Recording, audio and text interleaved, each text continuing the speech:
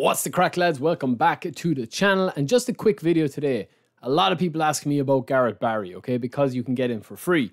If you are a newcomer and you've never done this before, you can actually get 5,000 eFootball points, which you can spend in the shop. In this case, you can actually get Gareth Barry. There's a couple of other players we'll get to in a second. It's from the banner here, the call to action banner here that you have on the main menu. You can just cycle through these until you actually get it. And all you have to do is click on this. When you first created your profile and created your actual login for eFootball, you would have created a Konami ID, right? If you haven't done that, it's very, very simple to do it. I have previously covered it on videos, but all you basically have to do is go down to here and then link your Konami ID. Click on that, follow the instructions. It's very, very easy. You just sign up on the website, but you should have done it by now if you've been playing the game even for a couple of days, right? So from that banner there, we're going to actually take a look at Gareth Barry. I've heard a lot of people ask me about him, especially in my stream the other day when I was talking about him, and I said, is he worth being a free card, right? But if essentially you can get him for pretty much nothing, because they are giving away this these cards here, or this 5,000 eFootball points here. All you have to do essentially is to click on this banner and then go to details, and then when this pops up, all you have to do is go to the eFootball points official site. So press triangle or else Y on the Xbox, triangle on the PS4, PS5. Once you click on that, that's going to bring you through to the website here, and it'll bring you to this main page. Now all you have to do here is either click login here. If you haven't signed up already, you can sign up now and just link it to your Konami ID, link your Konami ID to your email address.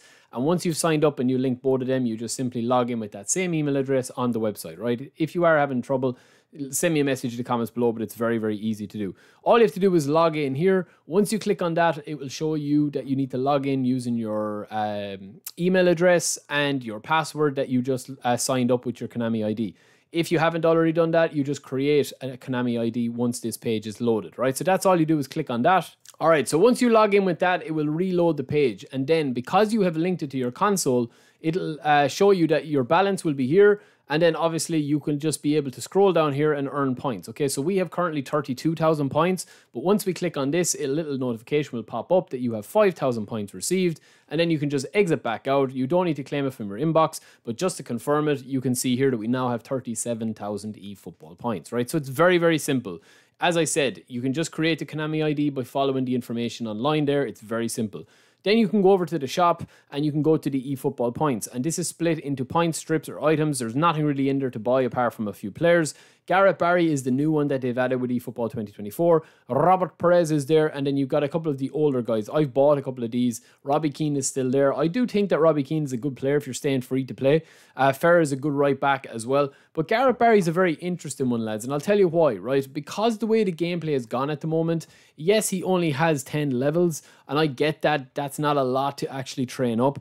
But he's got unwavering form, he's on B rating, they've done away with the team playstyle proficiency, and he's got insane player skills, right? So he's got one-touch pass, pinpoint crossing, man-marking, lofted pass, blocker, captaincy, interception, and fighting spirit. It's an insane card, and I think the reason that they've released this card is because it's a perfect starter card if you are looking to have an Anchorman DMF. He's down as a CMF. Don't worry too much about that because he can play DMF as well, right? But I'm going to show you a really good build of him here. Okay, so as I said, he only has 10 levels to go, so you need to be careful how you train him up. But this is a phenomenal Anchorman, lads. A really, really solid Anchorman. You've got 1 into passing, 3 into dexterity, 4 into lower body, 2 into aerial strength, and 6 into defending. That's going to give you an 88 overall centre midfielder. He'll go higher as a DMF. His card shows CMF, but I would play him as a DMF centre midfielder, or DMF Anchorman.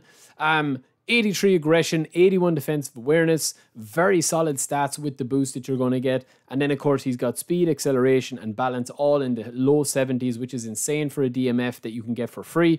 And, of course, it's all about his player skills. Those player skills are going to be key when you sit him in as your deep lying centre or defensive midfielder. So, genuinely, lads, I think if you have a couple of points lying around and you are looking for a DMF that can just hold it all together in midfield, he's a fantastic option to have. I do think that he has a couple of weaknesses, obviously, because he definitely is slow and stuff like that.